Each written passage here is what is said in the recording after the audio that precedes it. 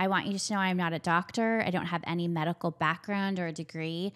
It is something that I've really become well-versed in and have been a huge advocate on social media and speaking engagements to really begin to educate people about this test. Why I am so passionate, my husband passed away April of 2021 from a Widowmaker heart attack.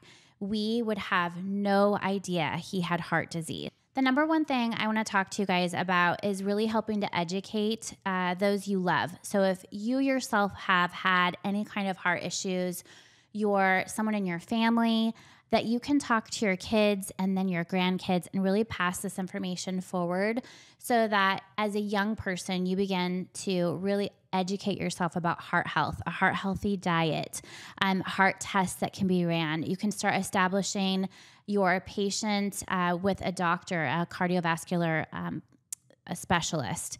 We did not know that Jeremy had heart disease. And so number one is educating people in your family. I think that's so important. And as it goes, like there's been so much things that have happened in the family. It wasn't something that was at the forefront. So I want to encourage you that it is so important to talk to your family, whether it's you or someone in your family, to educate the family about that. The second thing is that you are aware of some of the things that could pre heart disease or pre a heart issue that happened. At the time, we did not know what we thought happened is I had gone, I'm going to walk you through the day, picked up my son from school. My husband had called, I was getting my hair done, and said that he wasn't feeling good. He was throwing up. He had diarrhea. He just did not feel good. And I'm saying this transparently because I don't know if this was a heart episode that he had where you're really struggling and you're in what they call a heart episode that's kind of preluding a heart attack. Oftentimes you can have warning shots fired. I didn't know this, but by educating myself, I've learned. And what he thought he had was the devil flu.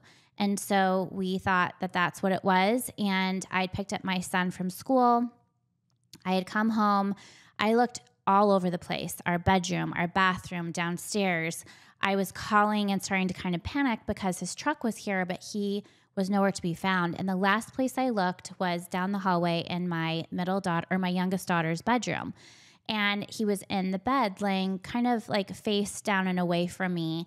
And I said, oh my gosh, why are you in, Haley's room? And he said, I was the closest bathroom. I just did not feel good. And I'm trying to process through our house because he would have had to cross over 3 bathrooms to get to her bedroom unless maybe he was coming up from the basement. I had no idea.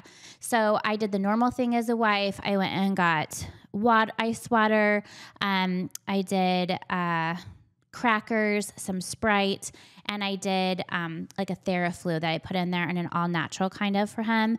I called my girlfriends and I was like, who has Zofran? Because poor Jeremy is sicker than a dog and I wanted to get him some help.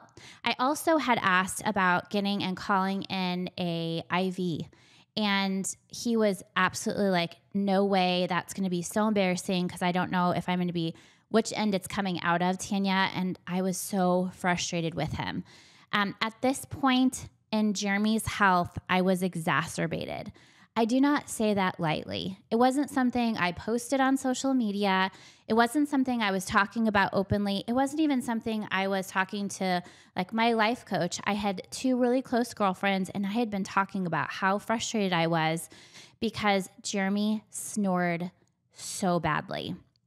So go 5 years prior, he had a surgery to have a deviated septum fixed.